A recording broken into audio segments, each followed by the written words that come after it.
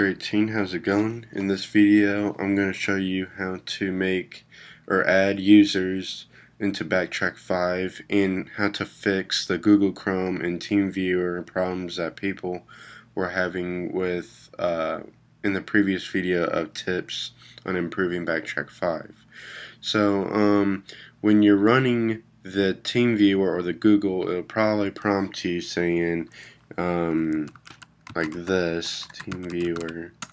It'll probably say you must execute as a root, and you probably tried sudo and a bunch of other methods, and it didn't work for you. Also, Google Chrome won't launch. It says it cannot be executed as root as well. So, how do you fix this? All right. You have to add a non-privileged user. So to do this, well, you don't have to do it, but I mean, this is the method I do. So what you want to do is you want to add user and then the name of your user. Now I already did this, add user and then Hexer18. Now when you're done doing that, you want to, I believe I already typed it in here, let me go back, user mod -- groups admin, disk, CD-ROM, audio, and then my username was Hexer18.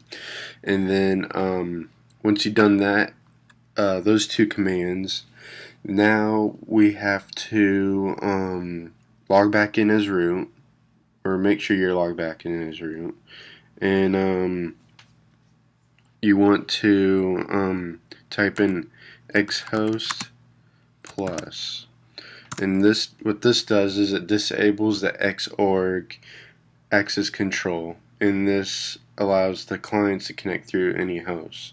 So once we've done this, now what we do is you go to applications, right click it, and edit menu or menuis, and then the internet tab, which is what I use. It doesn't really matter which tab you're going to use, but this is where all of them are at. The TeamViewer and the Google Chrome is at. So go to TeamViewer, right click or go to properties, and then what you want to do is at the very front add this string of this command line right there. Sudo -i-u Hexer18 was the user that I added, and then it follows along with the program that's in front of it. Same thing with Google Chrome here. Sudo -i-u Hexer18 and the program name.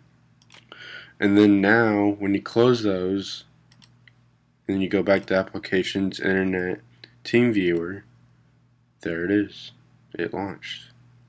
Now you might see wine come up for the first time or something like that, but after it loads, then you'll see TeamViewer, and that's what you want. Now I'm going to close that, and then Google Chrome is working as well. It just took me to the website.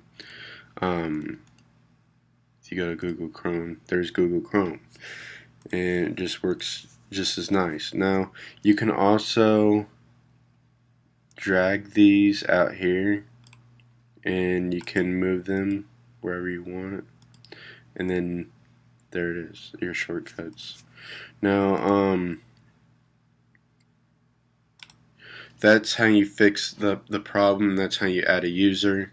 So if you have any questions or anything like that, just let me know.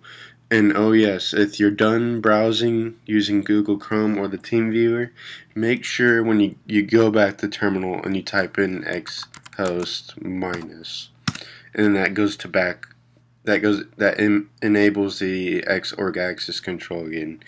And then of course you can't launch these programs, but it's, you know, just to keep you secure. You just never know. Comment, rate, keep those things, questions and everything coming to me. I hope this fix you guys' problems or issues that you were having. I guess I'll talk to you guys later. See ya.